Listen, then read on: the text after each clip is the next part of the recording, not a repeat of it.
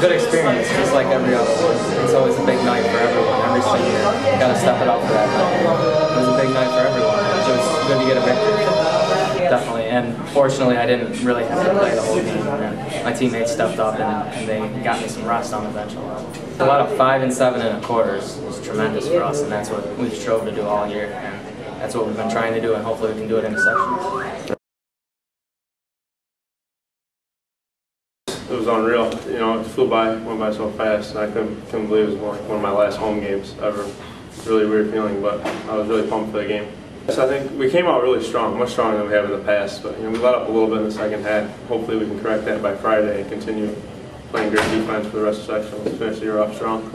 It was great, and it's nice to know that everybody can contribute, and when other people aren't scoring, we have others that are willing to step up and get the job done for us.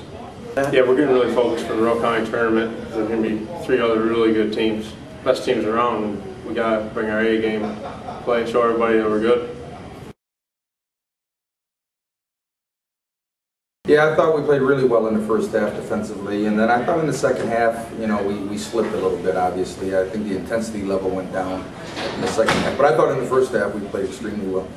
Yeah, it always is. It's always this play. The kids put in so much time and effort, and then when their careers wind down, it's pretty emotional, and they're a great group of kids, so I'm really going to miss them.